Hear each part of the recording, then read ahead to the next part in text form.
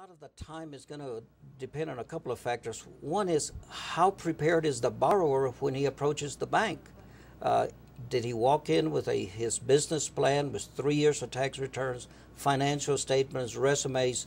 If he walks in very prepared, then the bank is going to take, and I can't speak for the financial institutions, but depending on the size of the loan, I would say it's going to take them a week to 2 weeks to give him a decision.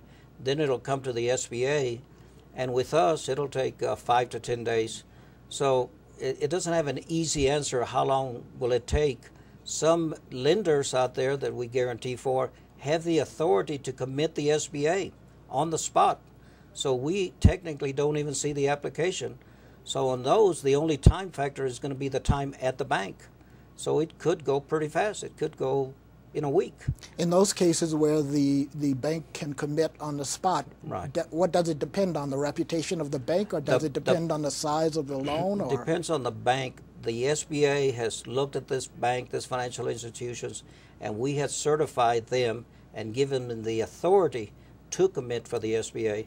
And we do monitor them, we do check them, and of course if they're not following our guidelines, there would be the risk of them losing that authority. Mm-hmm. But yes, there are some banks that have that authority mm-hmm. as we speak.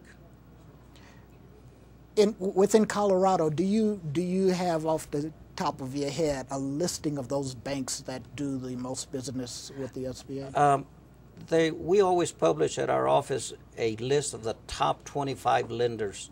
I don't have the list with me, but I would say off the top of my head, usually the bigger lenders are going to be your larger banks, the Wells Fargo, Key Bank, Vectra Bank, U.S. Bank, Chase Bank. Your larger banks usually do more SBA lending than the smaller banks. However, I would say that the majority of all Colorado banks are eligible and probably are able to do SBA lending.